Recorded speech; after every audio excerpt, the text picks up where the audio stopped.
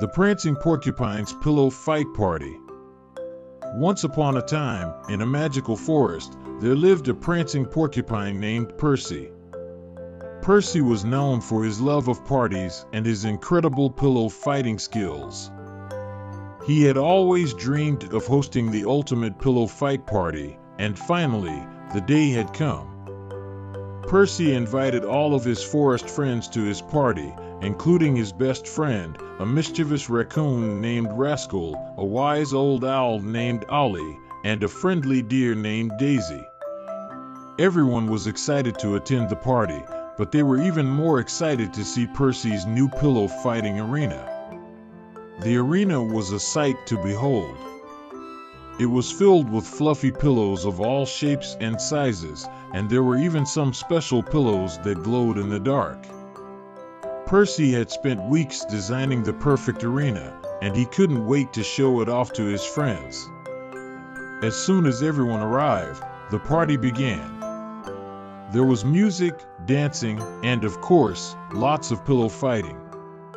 Percy and Rascal were the champions of the pillow fight, but everyone had a great time trying to knock each other off their feet. As the night went on, the party got even more exciting.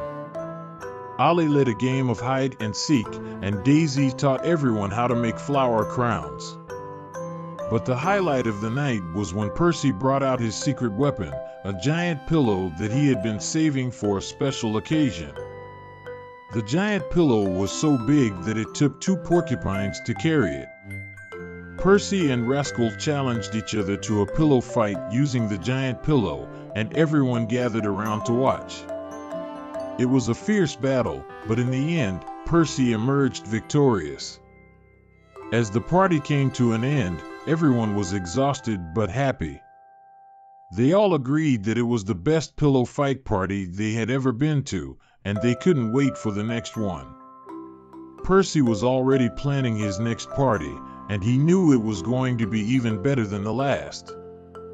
And so, the Prancing Porcupine's Pillow Fight Party became a legend in the magical forest, and Percy became known as the greatest pillow fighter of all time. But most importantly, he had made memories and friendships that would last a lifetime.